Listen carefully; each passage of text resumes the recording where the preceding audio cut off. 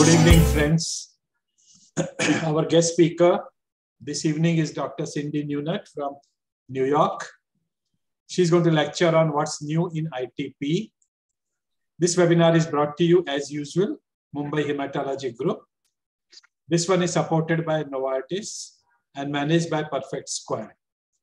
I thank Mr. Dinesh, Lekha and Rahul and the team Novartis. I also thank Mr. Yash, Kalpesh, and the team Perfect Square, Executive Committee of Mumbai Hematology Group, our guest speaker, Dr. Cindy Nunat, all our discussants who are eminent clinical hematologists, pediatric or adults, and you participants for sparing your Saturday evening, morning, or afternoon. We have over 400 registrations from 27 countries for this webinar today. Our discussants from India, and they have been displayed here alphabetically. I'll very briefly introduce them to you. To Dr. Abhilasha Sampaga from Belgavi, Dr. Aditi Shah from Mumbai, Dr. Akshata Nayak from Mangaluru, Dr. Akshaya Mandloi from Kolkata, Dr. Ankit Mohite from Pune, Dr. Ankit Kumar Parmar from Surat, Dr. Arihant Jain from Chandigarh, Dr. Fahima Hassan from Lucknow, Dr. Kunal Goyal from Mumbai, Dr. Gopinathan from Lucknow, Dr. Malikarjun from Bangalore, Dr. Nilesh Vasekar from Nashik, Dr. Omkar Khankar from Mumbai, Dr. Pranta Chakraborty from Kolkata, Colonel Dr. Rajan Kapoor from Kolkata, Dr. Satish Kumar from Bangalore, Dr. Shilpa Gupta from Mumbai, Dr. Kshina Shrisagar from Mumbai. And now to introduce our guest speaker. She doesn't require any introduction. During this pandemic of last 2.5 years, she has spoken to us a number of times and obliged us with and enriched us with the knowledge in this field. She was personally here in Mumbai and conducted a day-long meeting, which we enjoyed a lot. To complete the formalities, she's MD, MSCS, Associate Professor, Pediatrics Section Head, Pediatric Hematology at the prestigious Columbia University Medical Center, New York. She did a fellowship from University of Texas, Southwestern Medical Center. She's an expert in benign hematological disorders. Her areas of research and specialization include immune thrombocytopenia, hemostasis, thrombosis, and sickle cell disease. She's involved with the Intercontinental Cooperative ITP Study Group, which is an international study group advancing knowledge regarding the natural history of ITP in children and adults. She is author of the ASH 2019 guidelines for ITP. I think she's the first author. She was past chair of the Pediatric ITP Consortium of North America, which is a group of 40 centers conducting studies in the biology of ITP, as well as the conduct of patient-related and interventional trials. She now serves as the co-chair for the interventional subcommittee. So she's going to brief us on the subject of what's new in ITP, and following her lecture, we are going to have a very exciting Q&A session for which we have a galaxy of these discussants that I told you, and the audience. And I request the audience to keep putting their questions in the chat box or the question box. So with that, I hand over to Dr. Cindy Nunat. Perfect. So I will go ahead. Let me share my screen, pull up my slides, and go to, there we go. Can everybody think we're good? Perfect. Yes. Yes. So good evening, everyone. It's always such a pleasure and so lovely to get a chance to interact with you all. And I really do hope that this is as interactive as all of the previous sessions have been, with lots of good time at the end for questions. Dr. Agarwal just asked me if I wanted to speak on anything other than ITP in the future. And I have to say, this is always where my heart lies. But yes, I'm always happy to come and speak about anything else. But it's really exciting right now in the field of immune thrombocytopenia. There is quite a bit going on. And I don't want to spoil any surprises for the end, but the ASH meeting this year, actually selected one of the abstracts in ITP for a plenary session. And so I feel like we're finally getting our moment here with a plenary session. So this is really exciting time. So we have a really good understanding of the complex pathophysiology of ITP. And, you know, from that very first experiment where Harrington injected himself with blood from a patient, our simplest knowledge was that it was a blood disorder. And then we kind of understood, okay, there's these immunoglobulins, and these are actually the blood factor that Harrington had identified. And these antibodies were attaching to glycoproteins on the megakaryocyte surface. And then they were encountering FC receptors and undergoing macrophage phagocytosis. And this continued to sort of be our basic understanding of ITP. But it's really advanced. We know that because people have failed splenectomy, there's also a component of phagocytosis that occurs within the liver. We have better understanding now of platelet aging, the role of T cells, T regulatory cells, the B cells that are making the antibodies and that complicated interaction there, epitope and epitope development and exposure.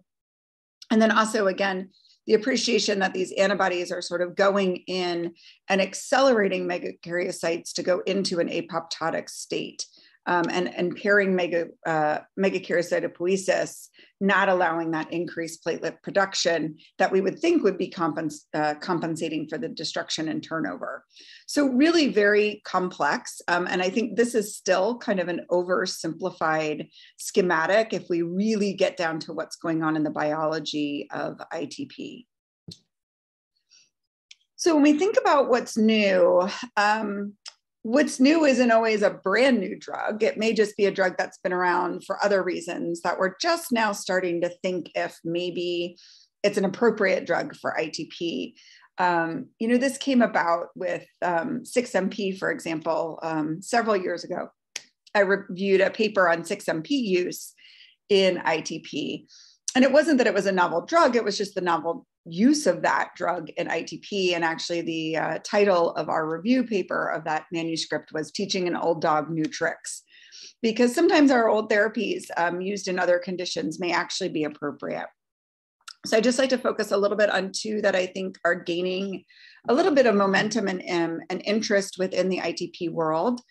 That includes our mycophenolate mofetil, or MMF, and then also a little bit of a discussion about the role of potentially sirolimus. So MMF inhibits this 5-monophosphate dehydrogenase, and this is required for de novo synthesis of nucleotides. And it's really critical to our T and B cell proliferation. So again, now that we know that T and B cells are really active in ITP, and it may not just be as simple as pure B cell lineage. There may be some dysregulation of the Tregs. Perhaps MMF would be a reasonable agent to try. It was first reported for use in about 2003. And in that setting, it produced about an overall response rate of around 60% with about 25% complete response, but in a very, very limited small number of patients. And since then, again, there's been mostly small case series, but response rates have been pretty consistently around 50%. And it's always important when we look at any new trials, any new data, any new drugs coming out, to remember that the patients that are getting enrolled on these trials are really highly refractory. So they've been exposed to lots of other previous therapies. It's very different than if we were to use these therapies either potentially upfront and or as like immediate second line. So I would argue 50% is actually quite good in patients that have failed a lot of other therapies. And it's reasonably efficacious as steroid sparing immunosuppression. And this is a big movement, is to think about, as we get new therapies or as we move towards new therapies, can we find steroid sparing therapy? I think the really difficult piece of that continues to be that steroids are effective and steroids are cheap. And while steroids don't put everybody into long-term remission, they do put some patients into long-term remission. The cost of these drugs coming out are all quite expensive, but perhaps MMF is a reasonably reasonable drug in terms of cost and efficacy that it could potentially fit into that space. And so as a result, they designed the FLIGHT trial, and this was a trial really driven by investigators in the UK. And the FLIGHT trial was looking at first-line MMF plus corticosteroids or corticosteroids alone in new patients. So again, first-line therapy. So kind of an interesting twist. They didn't jump just to, they felt like there was enough data out there that it was effective in highly refractory patients. There was a hint that maybe we could spare corticosteroids. And I think they did a nice job of meeting in the middle. They used it to see if combined therapy could augment upfront and produce better rates of remission in patients. So they did it multi-center. It was open label. It was randomized, and it was in adults, anyone over 16 who had required at least required first-line therapy. The corticosteroid was not prescribed. So again, patients could either go on prednisone or dexamethasone. It was all at the discretion of the treating physician. And MMF was started at 500 milligrams twice a day for 2 weeks and then increased to as high as 750 twice a day for 2 weeks if no side effects. The primary endpoint was time to treatment failure, which was defined as a platelet count less than 30,000 and the need for second-line treatment. I do like this study in that they spent a lot of time also collecting secondary endpoints. So they didn't want to just focus on the platelet count. They collected a lot of patient-related outcomes, particularly focused on patient quality of life. And I do appreciate this. We do know that looking at the platelet count might only be part of the picture. If we want to do cost analysis studies, if we want to look at these drugs comparatively side by side, I think it's really important to have that piece of information. So in terms of efficacy, there were fewer treatment failures that occurred in patients receiving MMF versus corticosteroids alone. And you can see this, here's our treatment failure graph. So more patients were able to maintain a response when they were in the MMF and glucocorticoid group versus just glucocorticoid alone. The statistics were 22% versus 44%. Patients receiving MMF were also more likely to respond and fewer were refractory. And then a 2-week response was similar between the two arms. So it didn't seem to give a more rapid response. It just led to a more durable response. And I think that makes sense. Inherently, I think that initial response is going to come from the glucocorticoids, but then as we get out further, then perhaps what we're gaining is the benefit of that MMF. There were similar outcomes with regards to bleeding events, rescue treatments, hospital admissions, and treatment adverse events. Interestingly, fatigue and health-related quality of life were a little bit worse in the combination group, but we'll talk about that just a little bit on the next slide. So there's a good signal here. They didn't go out too far with follow-up, and so I think it's still yet to be determined if this is really a durable signal. I think people who have reviewed this trial have had some thoughts to say, I don't quite think that we should totally readjust our standard of care at this time. And part of the reason is it was a non-blinded trial. This was kind of the intentional trial design, just given the difficulty in conducting a randomized trial of this nature. There was a thought that maybe it was influenced by other autoimmune conditions and a large number of secondary ITP patients that may respond better to MMF. And so MMF has shown good efficacy in the autoimmune sphere with Sjogren's disease and other conditions. And so the thought was that perhaps that was a signal. While patients were technically controlled based on whether or not they were primary or secondary during the randomization period, there were a few more patients with secondary ITP in one group than the other, and so it was a little imbalanced. There was no inclusion of the number of patients who came off of MMF, so those patients that were not able to continue. and or the cumulative dose of corticosteroids. The authors did push back to this criticism in the sense that they really felt like they controlled for the cumulative dose of corticosteroids in the sense that it was a protocol that was given if they used dexamethasone or prednisone. So while it was up to the treating physician to decide which one, it was really regulated as to how much. That being said, it would be nice to know the cumulative dose if one wants to compare this to any sort of historic corticosteroid alone paper. But by doing a randomized trial, they sort of inherently controlled for this. Another criticism is that MMF was not in the study shown to be corticosteroid sparing, but I guess that's simply just based on the study design. And it wasn't designed to show that it was corticosteroid sparing. That was not the intention of this study. But they weren't able to show that patients were able to come off their steroids faster, that it reduced the need for an additional pulse of dexamethasone. So they really weren't able to show that by being on MMF, patients had a different course with their corticosteroids. We also have to be mindful MMF cannot be used in pregnancy. We do get a fair number of young women and or women of childbearing age. And so this would not be an appropriate therapeutic approach for that population. And then combination therapy resulted in this lower quality of life. But it's interesting.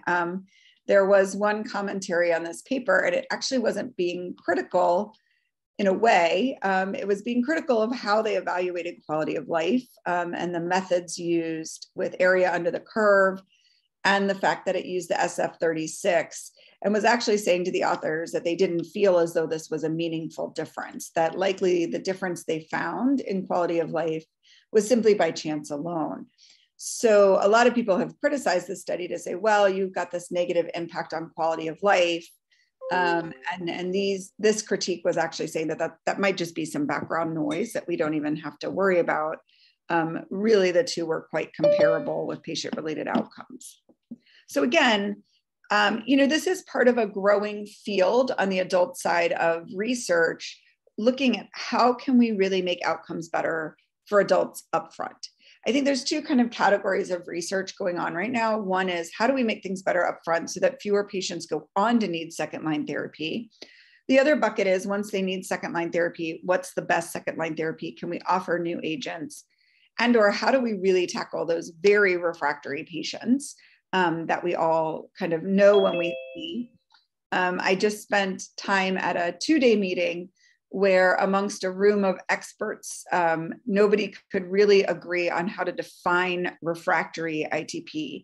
We all agreed that you know it when you see it, you know it when you're experiencing it and trying to treat it, but to definitively define it is a bit tricky.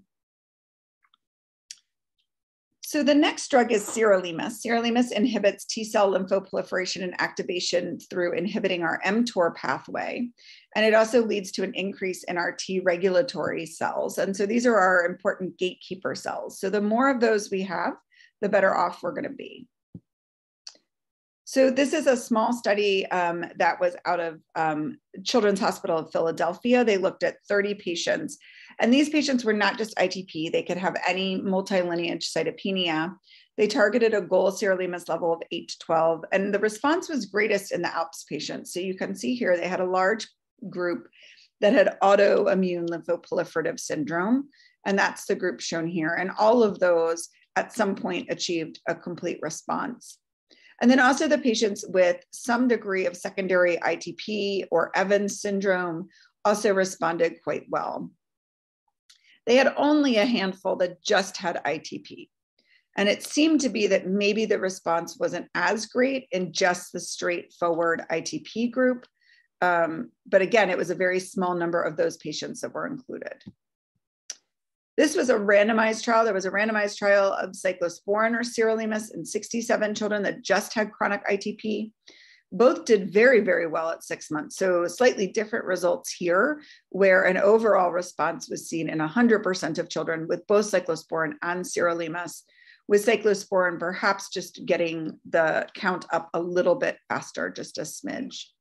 And then this was another single kind of case series report that was multi-center. This had a few more just very specific ITP patients, so about 19 patients with just ITP.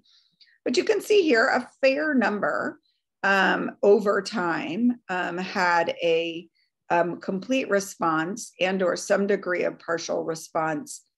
A few ended up stopping treatment because of no response.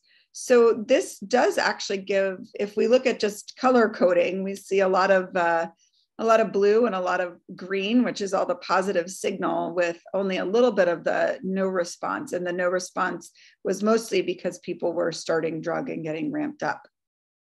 So I do think that there might be a role for sirolimus. I tend to use sirolimus in my patients that sort of have this immune dysregulation kind of feel to them. I certainly, before I start, when I'm having the kind of second line therapy debate with myself, I think about, is there any other signal? Oftentimes I'll screen for primary immune deficiencies. There's good genetic panels that can screen. If I get a signal of something that's a little more autoimmune, a little more immune dysregulation, I think sirolimus is actually quite a good medicine. It is well tolerated. I have had several patients with refractory ITP that I've put on sirolimus and even not getting into that target range of 8 to 12. So even with much lower doses, do quite well. And it's interesting, I can't remember if it was the randomized trial or the multi-center trial, they only targeted a level of like 4 to 15. So much lower. Because again, I feel like if somebody's having a response in that lower range, there's no reason to provide more drug. So starting sirolimus, perhaps targeting 8 to 12, but certainly feeling comfortable stopping if we have a lower goal with good effect. So I mentioned that ITP is a complex pathway, and you can see here that we've now thrown in a few more pieces of the puzzle. We are all very familiar now with the role of the TPORAs. I'm not even sure I consider them what's new in ITP anymore. They've kind of become part of our standard second line thought process. We have our IVIG therapies. We have rituximab that targets our B cells. We just talked about MMF, and things in that same category include azathioprine and, as I mentioned earlier, 6MP. We have our old standby of splenectomy, going in and removing this phagocytosis. We didn't talk about fostamatinib. I do feel as though fostamatinib is not really new anymore, in the sense that a lot of the primary trial data is out. And at least in the United States, it's gained FDA approval as a second line therapy in adults. But fostamatinib is essentially a Syk inhibitor. It prevents the conformational change that macrophages have to do in order to engulf an antibody-coated platelet. And so it's been considered very successful therapy when particularly used as really more upfront second line therapy, not as much so in really refractory patients. And I think the downside of the study was that the durable response was only about 20%. Again, taking into account a very, very highly refractory group of patients. The other downside of fostamatinib is that it in talking to adult colleagues that use it with fair frequency, it's not that well tolerated. It has two pretty significant adverse effects in terms of diarrhea, which can be quite life impacting, health-related quality of life impacting, as well as hypertension, and both have led to discontinuation of drug in the clinical trials as well. But I'd like to highlight a few things that are new. So with regards to antibodies, we have FcRn inhibitors. We are getting new data on the role of BTK inhibitors, and then also the role of complement and direct complement platelet lysis. So these are our emerging therapies. I'm also going to talk a little bit about some anti-CD8 therapy, of which there's trials in design, but no data yet. So FcRn receptor, I think, is one of my favorite new therapies, just because I think it's pretty cool in how it's working, because we really do know exactly what it's doing. And we don't always know that with some of these other immune targets and new therapies in terms of immune targets, but this is pretty specific. So what these drugs are doing is that we know that IgG gets recycled. So it comes in and it gets recycled, and it has to bind to the FcRn in order to be spared from degradation. So FcRn bound immunoglobulin gets brought back up to the surface and it gets released. If it's unbound, then it gets degraded. So what happens is, in this new strategy, is there's a blocker of the FcRn. So that's here in green. So if now our FcRn sites are all bound up, more of our pathogenic IgG for ITP is unbound, and a greater amount will get broken down, with very little actually getting recycled up to the surface. So pretty cool proof of concept.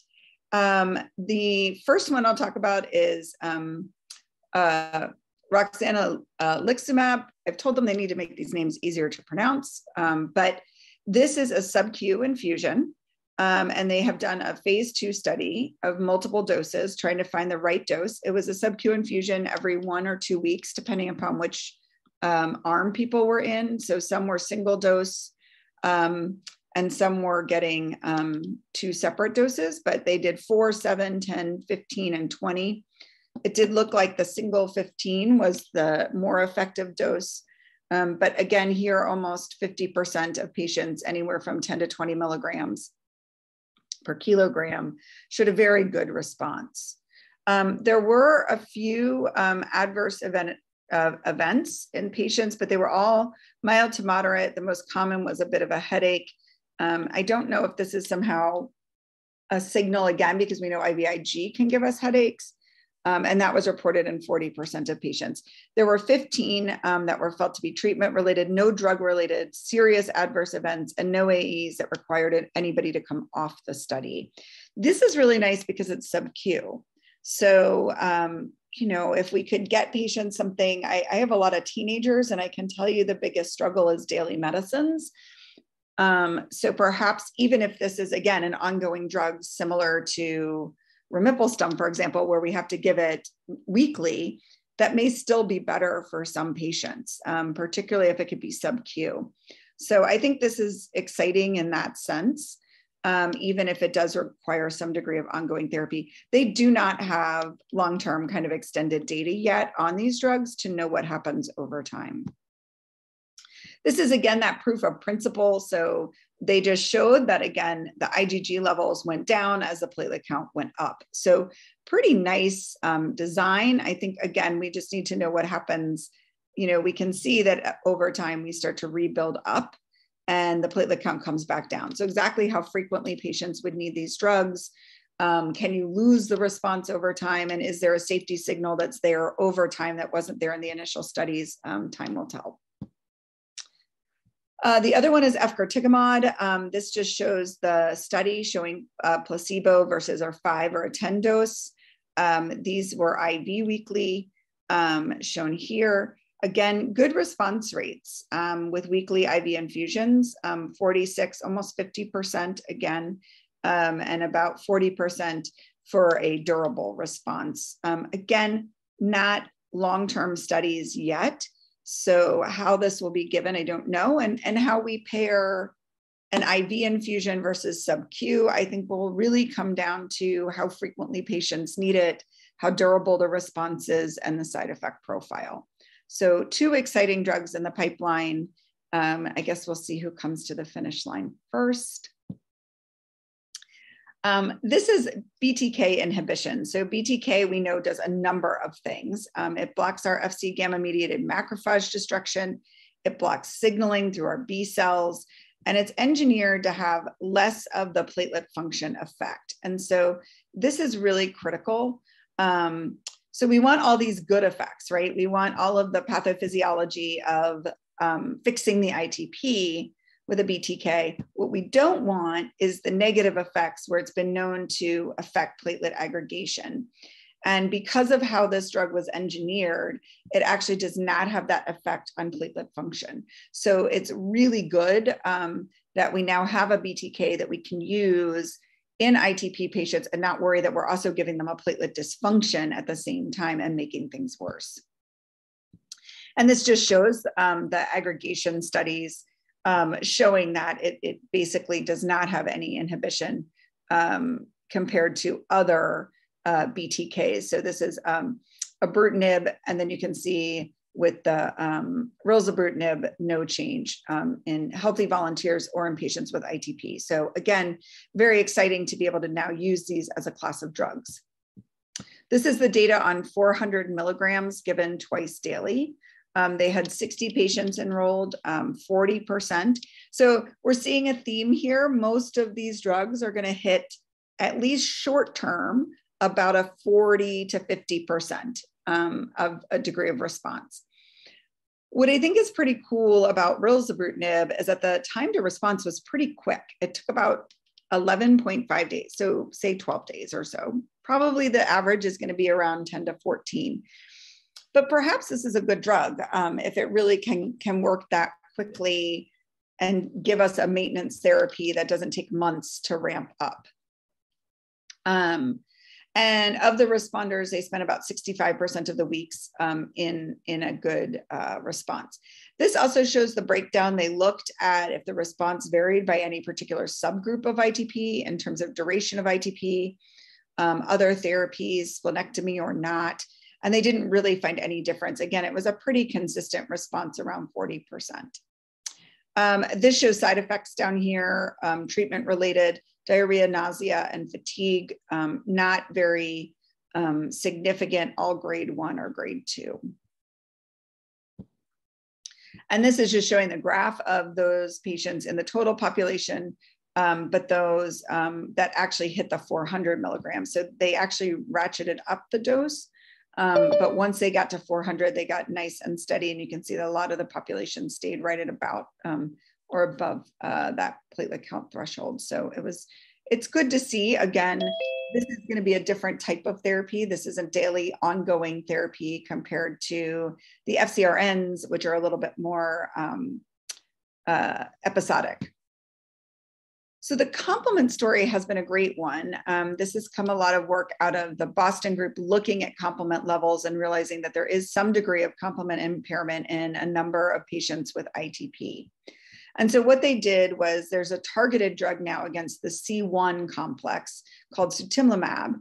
And they chose the C1 classical pathway because really that would minimize side effects. So they tried to do this in a way that avoided all the other important pathways to minimize the effects on the immune system and the risk for severe infections.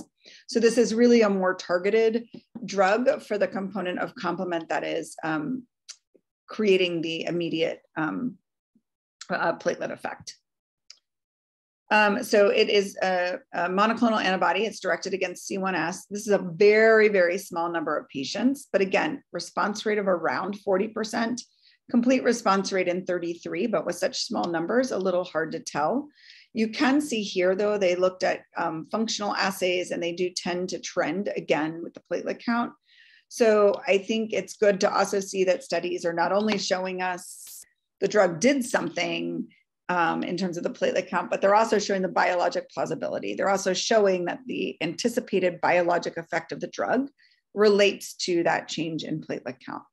Again, these are going to be ongoing therapies, something that we need to be mindful of, but you can see they work rather quickly. So again, quite a quick response, good to see compared to sometimes when we're starting second line therapy and waiting quite some time to see a good effect. So lastly, I'll end just with the CD38 story. So this is daratumumab and one other one, the megagitamab. These are both CD38, and CD38 is really an important marker of our immune system. There are case series of using daratumumab in very refractory post-transplant setting. This is where this has mostly been used. We've also used bortezomib in this setting. And there is a trial in ITP that is ongoing. And same thing with this, there is a trial in ITP. So people are conducting these trials. I think right now it's sort of limited to case reports. I think it'll be interesting. I think we should still develop these drugs. I think we are still going to need something for highly refractory patients. I do think that where these drugs are going to fall out with such a higher kind of immune hit compared to the therapies we just talked about, is going to be challenging. Which patients are we going to select the more global kind of CD38 and the sort of risk profile associated with doing that compared to these other therapies? I would argue these drugs likely still have that role in the very refractory patients. I do use them in the post-transplant setting. I think we know in that setting that just continuing to put Band-Aids on the situation isn't going to make it better. These are post-transplant true immune dysregulation where there has been a proliferation of a population of a cell that is misbehaving, and we need something to truly shut it down. But I think that's different than the average patient that has ITP. So the next step, and I'll pause, and this is just a little of my philosophic, but we were discussing at this meeting, is really the next step of where we need to take ITP. And nobody has the answers yet, but if we're talking about sort of where is ITP going, I think we are really trying to nail down tailored therapy. What can we look at? Can we look at markers of what part of the immune system is the driver? What cells? What is it that's overproliferating? Which patients have the complement signal? How can we work on that? There's great biology that's matching all of this, really trying to figure out how can we get the biology into clinical practice. And it's challenging because we go to these meetings and there's so much smart science on the biology side, but we've really yet to integrate that into our clinical practice. And I think that's why the crosstalk is so good. That's why it's so great to get people like me that are much more clinical and clinical research based and understand the new therapies. And then you get wonderful minds like John Semple and people doing true platelet immunology contributing to the discussion. And hopefully at some point the two will merge. I had a lovely conversation with David Cooter at a meeting, and we were discussing, I said, is it ever possible to get to corticosteroid sparing therapy for adults? They all hate it. It's a miserable therapy despite being inexpensive. And his vision is yes, but maybe not with combination therapy. But if these new drugs can come out and really show that they're well tolerated, if we can make them affordable, then perhaps that is where we would go. And even the next step would be to know at diagnosis sort of which drug a particular patient might do better with. So I think there's a lot that is making the field very exciting at this present time. And I really enjoy the crosstalk that's occurring in terms of how do we put this whole picture together. And we all know it. It doesn't take taking care of a lot of patients with ITP to appreciate how diverse and different and heterogeneous they are, and how different it is than one simple kind of protocol that matches all of our patients. I did want to highlight, I went through and just kind of glanced at the ASH abstract meetings. If any of you are attending in person, but if you're not, even attending virtually or going on the website and just looking at these are some that sort of just hit my radar that I wanted to take a peek at for different reasons. So this is again, upfront therapy of L-thrombopag and rituximab. So again, some work in that area of combination therapy with the TPOs. So can we take a TPO, increase platelet production while at the same time hitting the signal of the immune system and get some kind of immune modulation? There will be some more data on rilzabrutinib in terms of clinical predictors of response to rilzabrutinib. So this microbleed, this is work being done by Nicola Cooper in the UK. And she's done studies showing that at least in adults, there are some adults that have these microbleeds on imaging. So they never presented with an overt hemorrhage, but they have these little signals of microbleeds. And the question is, in older populations, those may just be a natural phenomenon and a natural occurrence. So then she also started to look at the pediatric population. So I'm interested to see what that signal is.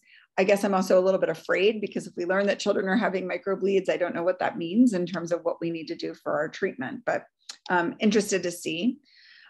There will be, here is the plenary session. Again, super excited to see ITP hit the plenary stage. And this is on the efgartigimod. So this is on that other FCR, one of the FcRn receptor inhibitors. This is a nice study. I've seen her present some of the data on this. This is long-term outcomes of adolescents and young adults. So I think the population that has been overlooked for a long, long time. I always say, if you come to my center and you get off, if you're 19 years old and you happen to get assigned to me, you're going to get off on the 7th floor, and you're going to get completely different treatment than if you go 2 floors above and go to the adult hemonc center and get treated there. So this study is really addressing that. How do we close gaps in this kind of bridge population?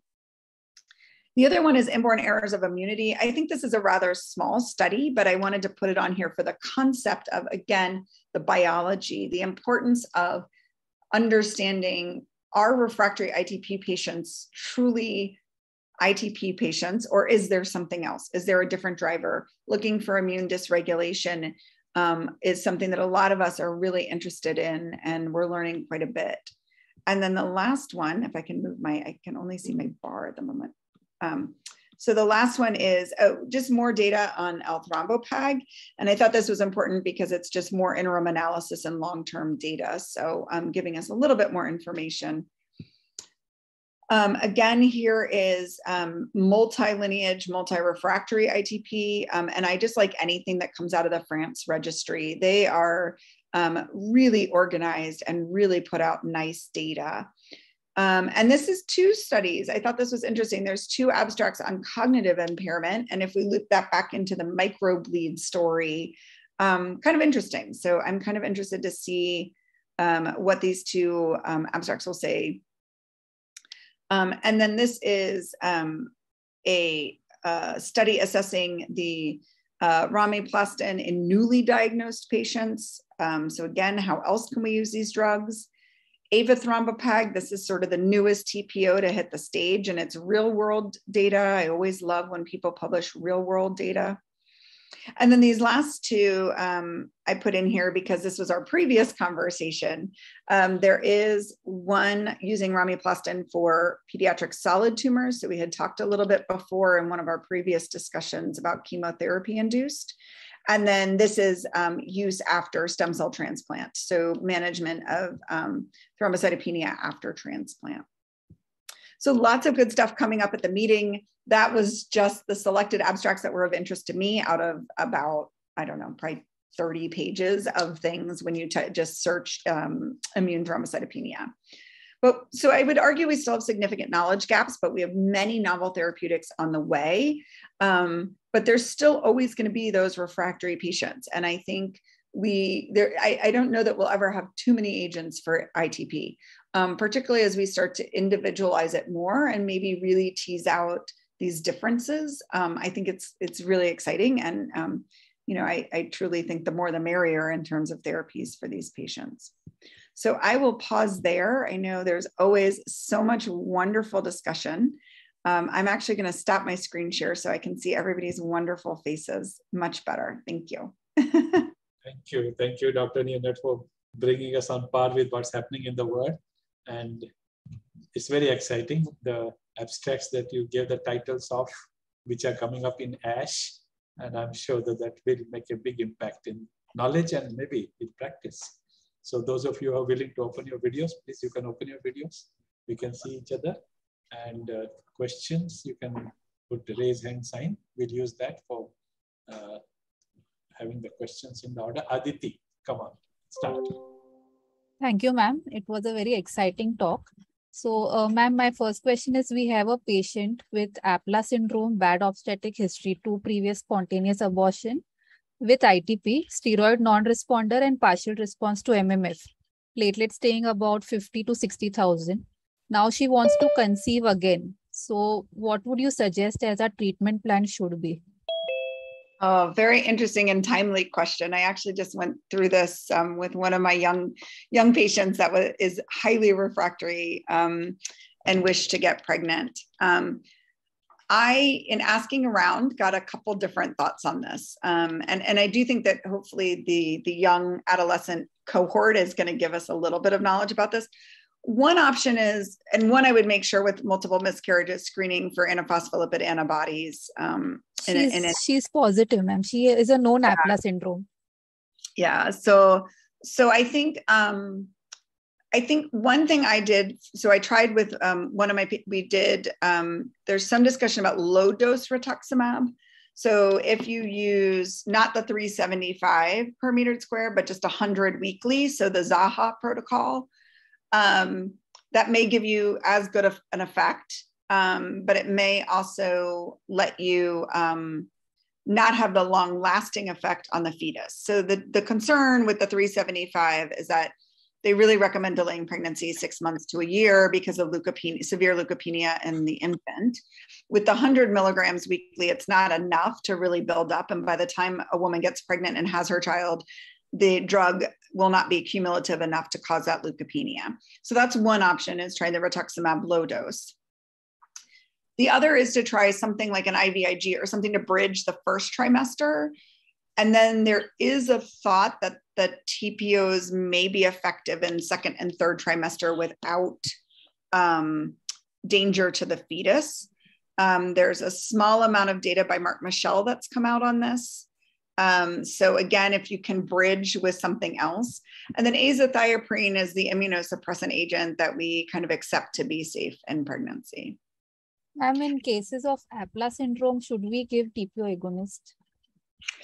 Yeah, so this came up as well. It was actually, I was just at another meeting and I was so shocked that there was actually debate around whether or not TPOs cause thrombosis.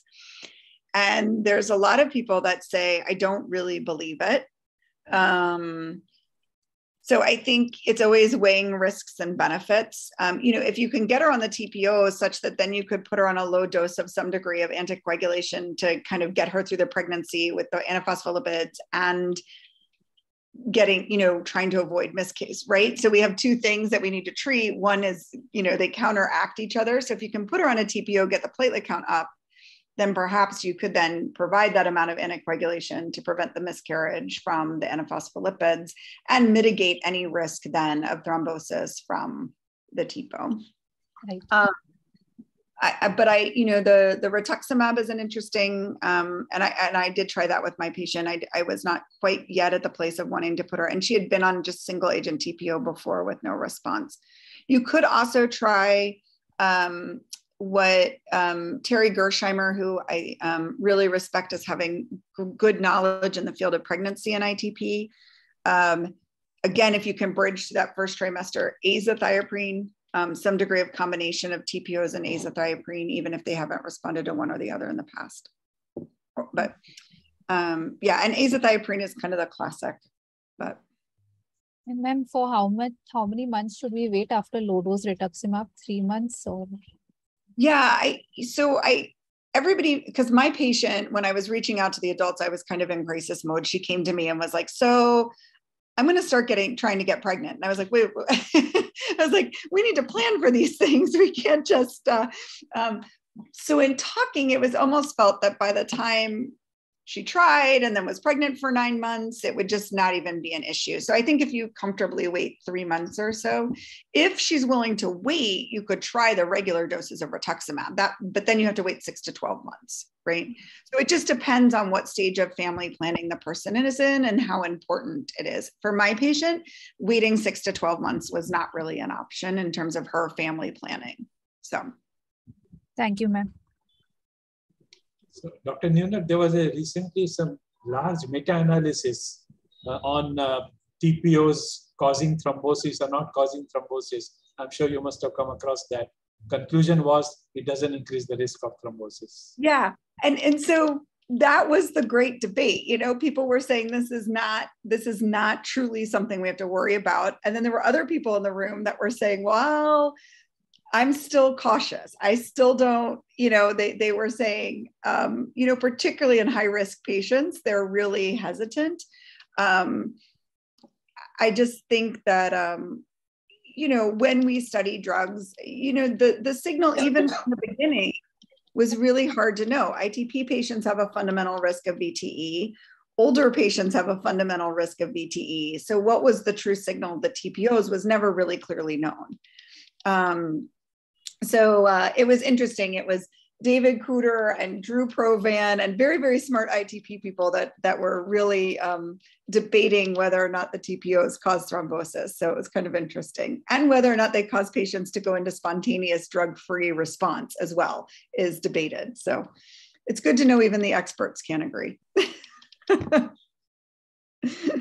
Come to Dr. Arihant, but before that, we'll take up one question which you just touched upon. Dr. Arun VA wants to know that after about 2 years of TPO-RA therapy, if you stop it, what percentage of patients will remain in remission? So this is exactly the thing we were just talking about. So there is a growing amount of literature coming out, mostly from the original L-thrombopeg studies. I think they're starting to look at it with romoplastin, that of those that responded, maybe about 30% over time were able to come off drug and have what's now described, they were using the word remission, but it's more of a drug-free response. So they were able to stay above 30%, over 30,000 or over 50,000 without drug. This is a hugely debated topic right now because there's no comparator group. People argue maybe those were patients that were going to go into remission anyway. The biology notion is an interesting one, right? Are we increasing the platelet count such that we're increasing antigen exposure and almost like we do with hemophilia inhibitor patients doing this immune tolerance? The biologists get very mad when we use that word and we don't really know how we're using it. I can tell you, I was sitting next to John Semple, who's a purist, and he said, don't use the word immune tolerance. But there might be something. There's also importance to the salicylation of platelets. Platelets, salicylated platelets, healthy salicylated platelets actually affect the immune system. So it may not be the antigen increase that's doing it. It may just be that having platelet volume itself, platelet number, adjusts the immune system, but we just don't know. But yes, I do think we will in the next year or so get a lot more data on this idea of spontaneous response. Thank you. Yes, Arihant, your question. Hello and good evening to all. So my question is regarding, it's kind of I'll take maybe a minute to explain it. So most of the time in ITP, we are talking about bleeding and the platelet counts.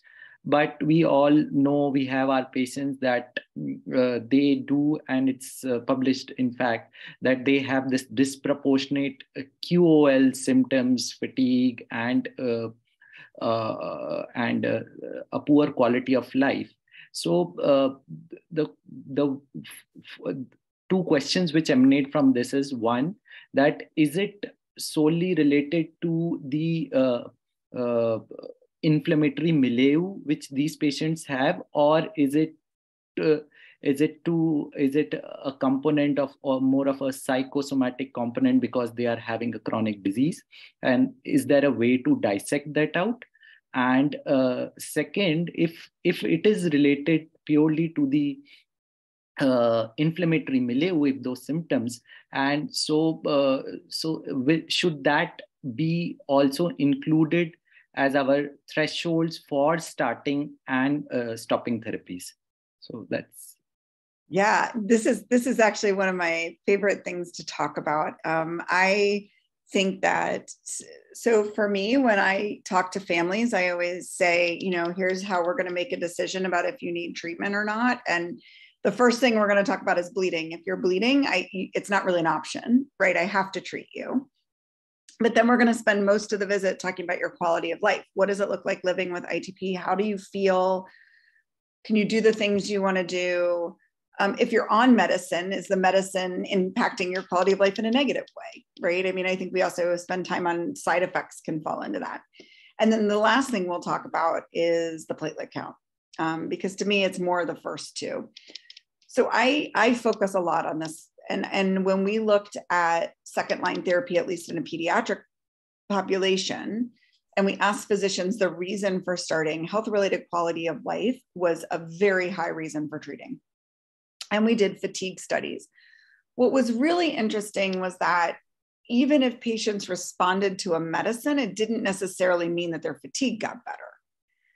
So that always makes me wonder, it may not just all be as simple as this is, oh, chronic disease and inflammation, right? Because even if we put them on a medicine that did what it was supposed to for the immune problem or the inflammation problem, they still had that fatigue. So people are looking at this. People are trying to do some biology studies into fatigue. We're trying to get more patient data. The biggest amount of data that's come out on this is from the IWISH study out of the UK, which was a patient survey, really showing the impact of fatigue and burden on quality of life. But whether or not fatigue is psychosomatic or biologic, it may also be different in different patients.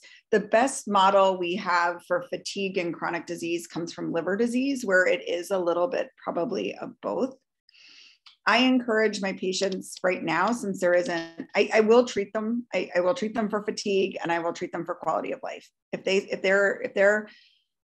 either of those is not where it should be, I think that's an adequate reason to try treatment. You just always want to make sure you're picking a treatment that doesn't make either of those worse, right? So taking a patient with fatigue and putting them on chronic steroids that is not going to let them sleep and going to give them psychological distress is probably not going to achieve that goal. But then I also talk to them about, I spend time on combating fatigue, and it's really challenging, but it is this notion of like the best is a feedback loop. And it is a feedback loop of when you feel tired, you have to get up and move around, right? Even though that's the last thing you want to do. So a little bit of fatigue training is sort of what they've seen works really well in other chronic disease models. Because I don't know that our ITP treatments actually fix the fatigue. Nothing has shown that they do. And a lot of them don't even show that they improve quality of life that much. So when it has been studied. So from what I understand, that if a patient is, say, in that relatively safe platelet count zone, say 35, 40,000 not bleeding, but he or she has QOL issues objectively measured with the validated scores, you would tend to offer them treatment. But so again, steroids and a lot of them, it's so difficult. And so non-pharmacological therapies is what my question is. A lot of non-pharmacologic therapies. A lot of addressing other issues, right? Addressing anything psychosocial that you can. No, my question is, sorry, cutting you short. Would you start a pharmacological therapy based on just the... So I have put some of those types of patients. We have done a trial. I usually do a TPO because I feel like it is the least amount of potential side effect exposure and negative impact on quality of life with a trial of seeing if it makes them feel better. I do have some patients that we turn down their TPO dose. The platelet count doesn't change a whole lot, but they just say, I don't feel as good. And we go back up, and there may be a psychological loop here, right? I think we also have to be mindful that whenever we're looking at big patient data, there's always the sensitive issue that the patients that are in support groups and that tend to fill out patient surveys are those that are most affected. So there is an inherent bias in the data that we're getting from those that even gravitate towards being part of support groups and filling out surveys, right? But that being said, I think we can't be dismissive of what we see. Thank you. Thank you, Satish. Thank you, sir. Thank you, Dr. Cindy, for educating us regarding the advances and even informing us the role of MMF and sirolimus. We do use MMF. So there is a plethora of drugs now, and there are so many new kits on the block. So what is your ideal second line? How do you decide? Do you do any investigations apart from the routine things in primary ITP? I'm talking about only primary ITP. How do you decide the sequence of second line, third line? With TPO receptor agonist, rituximab, and azathioprine, MMF, now all these newer drugs? Yeah, so I kind of always start with a good screen for rheumatologic and immunologic conditions that would give me a better driver, right? That would really say, I shouldn't be using just a TPO, right? There's a bigger picture here that needs treatment. The other thing that there's been a lot of new discussion about that is kind of just in theory form now, but I think hydroxychloroquine and the patients that have a rheumatology picture. So that's a whole different pathway. But again, first step is make sure you're still dealing with just primary ITP. Then I'm going to express my bias, and that I do tend to, even after talking to patients and family, I tend to go to a TPO. Unless there's a financial burden to the family in doing so, right? So I do think that's where we have to be cautious with the TPOs. So I do also really spend time making sure that the family isn't going to incur some huge financial burden.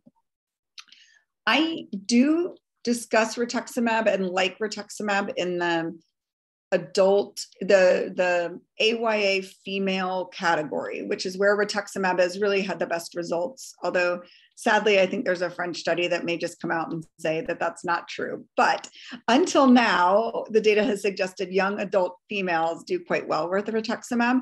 And I really like rituximab. And there is some data that it maybe works in those patients that seem to have a little signal of rheumatology. Right? So the ANA is positive, but not quite super positive. Maybe it's the antiphospholipid antibody type patient. Those patients maybe do well.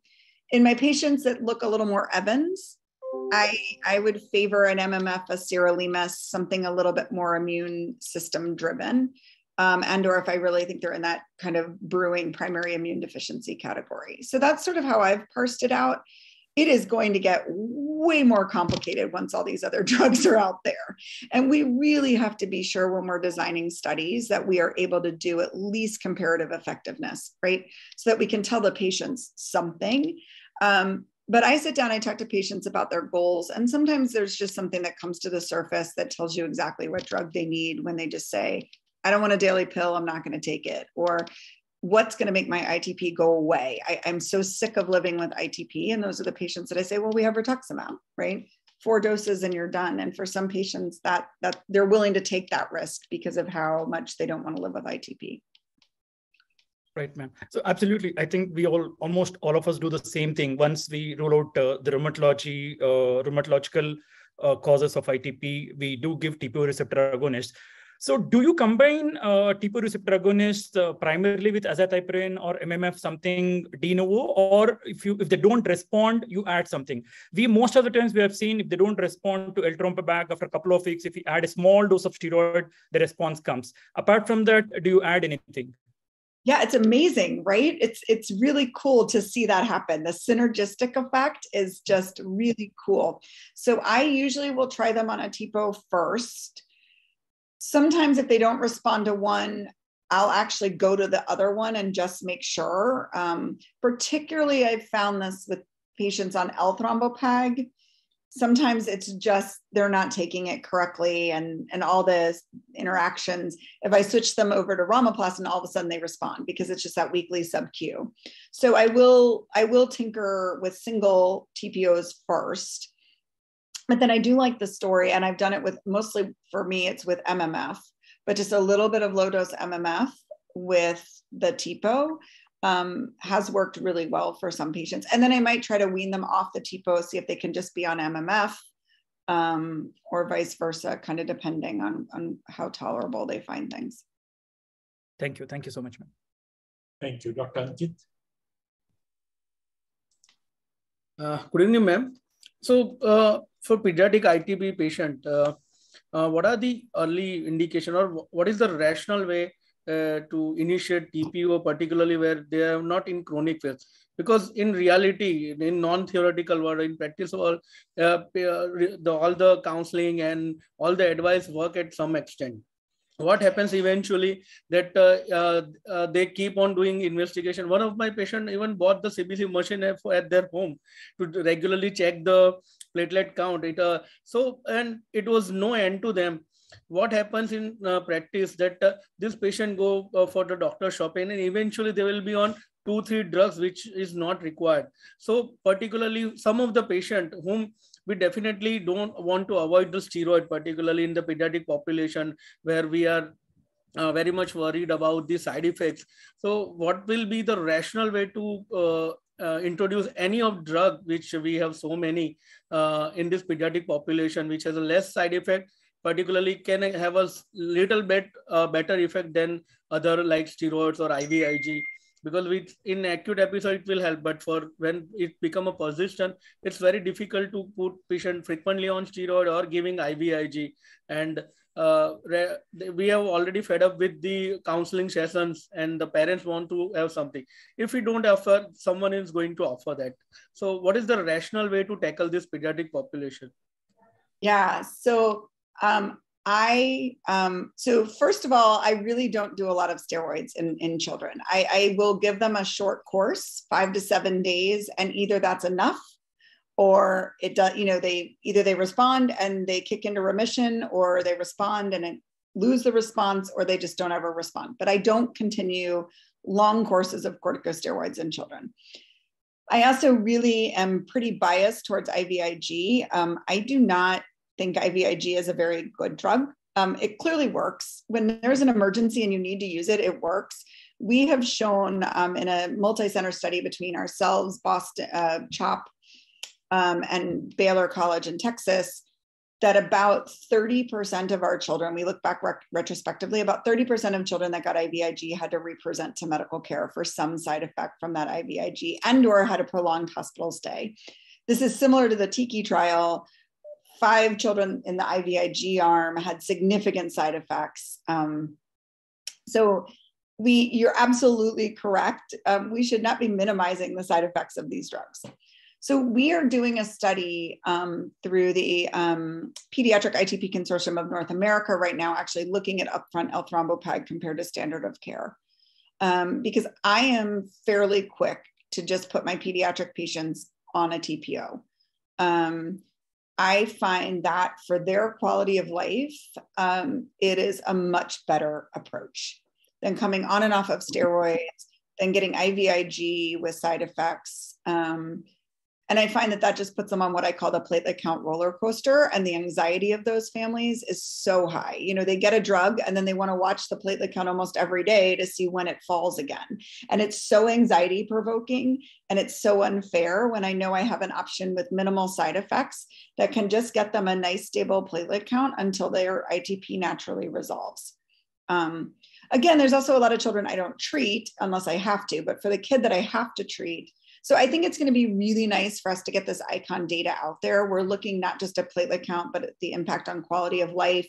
We will do a cost analysis, which I think we have to do if we're comparing to corticosteroids and other standards of care. I'm not convinced that it's going to be more expensive than everything that goes into a dose of IVIG. So to answer your question specifically, I'm pretty quick to even in the newly diagnosed phase, say, let's just get you on a TPO and make the misery stop. Thank you, ma'am. Thank you. Okay, Dr. Fahima. You are muted. Good evening, Prof. Cindy. Such an elegant and enriching talk it was. Thank you for that. I have a case to discuss. It's a 15-year-old male child, multiply treated for chronic ITP, came to me around 6 months back, received all forms of immunosuppression and a dose of rituximab at 100 2 years ago. Still persistent platelet counts of less than 20,000 with some wet bleeds as well. So I did a whole clinical exam to rule out secondary ITPs, PERD or PIDDs as well. Even that came out to be negative. So what will be the drug of choice right now for this patient who has received Azoran, cyclosporin? I've started him on MMF, but it's been 3 months. I'm yet to see a response. We have tried both the TPO agonists, but in vain. He persistently has epistaxis as well and gum bleeds and some petechiae. I'm pretty worried because he's also having this fatigability and an impaired quality of life for a teenage school-going child. So what would be your choice of drug right now? So this might actually be a patient I would try on sirolimus. That I've had two patients very similar to this that responded quite well to sirolimus.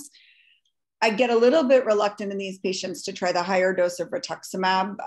They're the patients I'm afraid are going to develop the hypogammaglobulinemia. We have seen this. The hypogam seems to be more common in the patients that have underlying IgA or IgM deficiency, Evans syndrome, or a primary immune deficiency. And even though you've screened him for all of that, it's still, there's something inherently different about his immune system, right? We know it just from how refractory. Definitely. So even I though, just wanted you to say if I can go ahead with sirolimus, sorry for interrupting. I just wanted this because I would he's an otherwise healthy child. Yeah, otherwise I would do sirolimus and or combination, trying to tinker with some degree of a combination of a TPO and an immunosuppressant. But I think that sirolimus, this is exactly where I start to integrate sirolimus. Thank you. Thank you so much. Dr. Gopinathan. Good evening, ma'am. Thanks for the very elegant talk. Actually, we again have a 4-year-old child who is having failure to thrive, recurrent skin infections, and cyanopulmonary infections as well. We have screened him for globulinemia. Along with that, we found a decreased CD8 and B lymphocytes.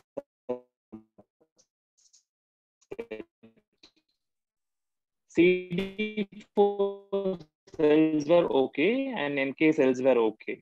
So we have sent again an NGS for him to find out what kind of PID that it is. But apparently his bone marrow is showing a megakaryocytic thrombocytopenia. So mostly we see autoimmune thrombocytopenia and all kind of these B-cell immunodeficiency disorders. So my question is, how common is a megakaryocytic thrombocytopenia in primary immunodeficiency? Oh, I don't know the answer to that. It is one of our, the congenital, and I apologize if I'm missing part of your question because it was a little, you broke up for a second for me, but the congenital megakaryocytics, right, are a different beast. You bring up a good point just to also reiterate to everyone, which is the importance of not only screening for primary immune deficiencies, but also screening patients to make sure that this isn't a missed diagnosis of a congenital thrombocytopenia. And it's amazing. The adults will tell us stories. The adults say this patient came to me having been diagnosed at the age of 4 with ITP, and it turns out they never had ITP. So very good point of one, making sure it's congenital, there isn't a congenital. And then I guess the question is, in this patient, is this truly an ITP or something driven by the congenital, right? Just the absence. So I may have missed something in there and I apologize if I did, but I don't know the link between immune deficiency and congenital megakaryocytic. I don't know what the data is on that. But very interesting. I have a really good immunologist at my center. I would be happy to look at the patient. I'm sure Dr. Milner used to work at the NIH, and I'm so happy he's come to join me now because I take all my immunology questions to him. Exactly, ma'am. So we just gave a dose of IVAG. Yeah. Yeah, very interesting. Thank you. Dr. Arihant. Okay. We apparently gave a replacement dose of IVAG to the child, post which he had a good response in platelets. Almost it jumped. We have some problem with your audio. We'll move to Dr. Arihant's question. So I'm sorry if I had missed the initial, say, 5 minutes of your lecture, but I don't know if we have talked about it. So I'll start with this patient experience, which I had like 2 days back in the clinic. So this 22-year-old girl, steroid refractory, splenectomy refractory, ITP, already tried multiple lines, MMF, Dapsone. So, and her predominant symptom was kind of menorrhagia. So, and I must admit that a lot of times we do tend to use androgens. This girl had this back acne. She was on a low dose of steroid as well. And the mother and the girl comes back to me crying that she refuses to go to her brother's marriage just because she's distressed about this acne. And I asked her to see the dermatologist, and they write isotretinoin, and they ask me if it is safe for her. So I do tell her that because we know that ATRA is kind of, there are studies to say that ATRA works in ITP, so all trans-retinoic acid. So my question is your take on ATRA in ITP and androgen in ITP. Yeah, so the ATRA question is a good one. There's been some abstracts, not a whole lot of finalized papers and data. So it really hasn't gained much traction. And when we've looked at, right now we're in the process of discussing if we need to update the 2019 guidelines. And I can tell you the ATRA signal is kind of really faded from the couple of abstracts that were out there. And there has not been a lot of robust follow-up data to ATRA. Androgens, I don't have a ton of experience with. My management approach for menorrhagia is to really focus on, one, trying to find the best ITP therapy. If I can't, then discussing with we have a women and bleeding disorder clinic, so working very closely with the OB colleagues to kind of minimize side effects, but get enough control of bleeding. The other thing you can try is either, we don't really have access to aminocaproic acid anymore in the States, but transexamic acid during the periods, even in the absence of platelets, that extra boost can also help as well. So I do rely a lot on periodic symptomatic treatment. If a patient does well with less data and it's in a transexamic, it's enough to shorten the duration of the periods and make them tolerable. Because the last thing I want to do is ever put somebody on a therapy that makes living with the therapy worse than living with the disease. And that almost sounds like the point that we're at, right? I mean, the therapy is more what she's stressed out about, not necessarily her ITP. So I would maybe redirect on the therapy. Yeah. And one last question. So if you have to implicate few cytokines, what would they be in the pathophysiology of ITP? There's a lot. IL-18 comes up a lot. IL-2 are big ones. Those are the signals in ALPS patients as well. Those are the higher markers. We've looked a lot with our immunology team at CXCL9 as a marker of kind of immune dysregulation. We are getting ready to do analysis. We have a 700 patient biobank, and we're going to be looking at a lot of these cytokine profiles. The problem is that the anti-cytokine drugs are really big drugs. Like they have side effects, and so it's a little, even if we find that cytokine signal, it's sort of like, somebody once said that sounds like, what did they say? They said, oh, that sounds like taking an elephant gun to go hunt a mouse. And I said, yeah, maybe. So we always, again, have to be careful. But yeah, the cytokines, we are seeing cytokine signals. The problem with a lot of the biology data in ITP is that it's not consistently replicated in all patients. And then it also depends on sort of what phase they're in, what therapies. And then the other thing that we're lacking that really the biology people would love is like a repository of patients who have had splenectomy to be able to go to the spleen to really understand the biology of ITP. So, if we could build up even not just a biobank of blood samples, but like really a true spleen repository. But anyway, I think there are some cytokines that are signals, but again, it's so hard to consistently show that every patient is demonstrating that.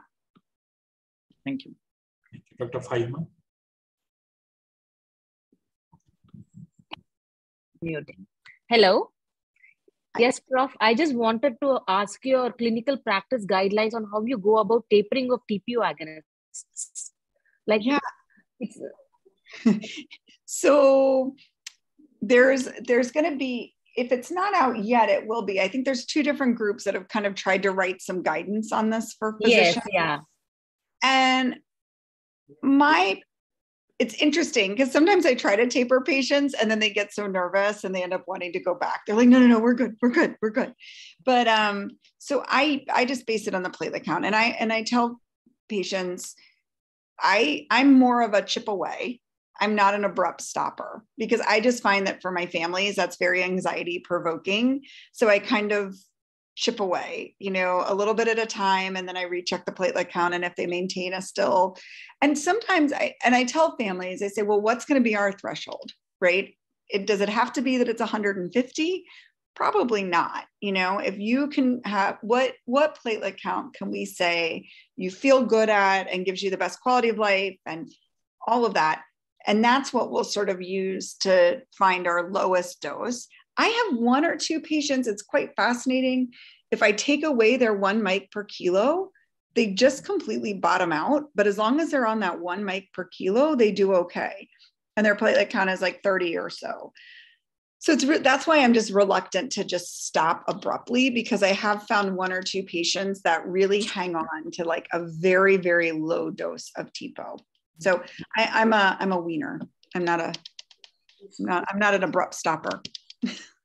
Thank you. Actually, it becomes very difficult for the patients. They get very anxious once the platelet comes from 5 digit to the 4 digit, or from the 6 to the 5 digits. So it's very difficult to explain them that our target is just 30K. So that becomes a problem with practice. Thank you. And I usually set that target before I even start the TPO. I've had that discussion of like, okay, we're going to start this med. What's our target? And I say, I want you to ignore what the company says that I have to target 150 to 400. That's not, we're going to set our own target. And so I think then it's at least not a new concept, but you're absolutely right. Even then, if they've had a great platelet count of 90,000 and all of a sudden they're at the 40, they're like, wait a second, now, and I'm like, it's okay. But yeah. They come rushing to me with a platelet count of 1.2 lakhs, ma'am. 2 weeks ago, it was 1.6. Now it's 1.2. It's falling. So it becomes very difficult to convince them. I don't know if it is psychosomatic. They also start to have this feeling of fatigability also along with that. I really don't know if they're just feeling it because after seeing the counts or what, but it really hurts. And it's very difficult to explain them. It's very, it's funny. I literally just got an email from a patient the other day. We went from 5 mics per kilo down to 4. Platelets count was still about 80,000. And I told mom, this is great. Like it was a follow-up to the dose adjustment. And she emails me and she says, well, he's about to start basketball. His energy is terrible. And I want him back on the 5. Right. And I just caved and I said, that's fine. I mean, there's no harm in him being on 5. So, but I know that this is a patient that's going to be very lean off because we right, from 5 to 4, I got an email and I had to go back up. I caved. Yeah. I want him to feel good. I want you to feel good. So I didn't push it, but we get the exactly same conversation you're talking about. Thank you. Thank you. Dr. Aditi. Ma'am, my question is about refractory ITP, refractory to TPO agonist immunosuppressions, including rituximab. For how long will you wait in an acute ITP to go ahead with splenectomy? So there really is good consensus now that splenectomy really should be reserved for at least a year of ITP, unless the patient is truly suffering from severe bleeding events. The guidelines, the consensus document, all kind of really made that push to say it's got to be at least a year of ITP. But every patient is different. It depends on what you've exhausted so far. But yeah, the push is to wait at least a year, if not even longer. But that doesn't mean that we never do it. But yeah, because there are 1 or 2 patients who will just not respond to anything. And at 3 months, 4 months, we are pushed to the wall to plan splenectomy. And in such... Sorry, yes, go ahead. And ma'am, how do we plan vaccination post-rituximab prior and pre-splenectomy? So to the latter point, before I give rituximab, I typically also start planning the immunizations before. I almost treat rituximab like splenectomy, and I get them all geared up with in case they fail and we go to splenectomy, right? Then you're ready. The other point is my biggest concern, and I don't know that we have this data, but I think we will get it now that we're not doing splenectomy right away, right? Like we're not just doing upfront splenectomies anymore. At least on the pediatric side, we talk about, and I think the adults maybe have a same sense, but my concern is that the most refractory patients are exactly the ones that are not going to respond to splenectomy. And it terrifies me. You know, if I have this patient that's received everything under the sun and it hasn't worked, I'm so afraid that those are exactly the 25% of patients from historical cohorts that did not respond to splenectomy. And now we're just sort of, we're selecting for them because we're using more and more drugs before we get to the point of splenectomy.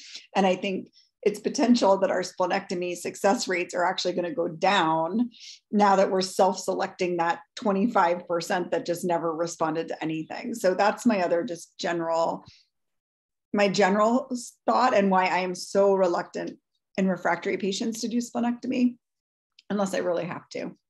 It's just a general concern, not based on data. Thank you, ma'am. Thank you. We are running out of time, but I'll just take one question from the audience, which we have not touched upon.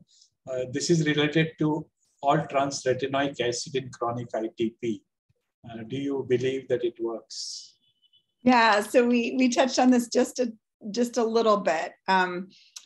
I have not seen convincing data. All the data has been smaller studies, not gone from abstract to publication in some cases, very regional. The signal has not been picked up. And as I was saying, we just did a ASH kind of lit review to see what's new, what might need to impact the guidelines. And there's very little continuing to come out on ATRA.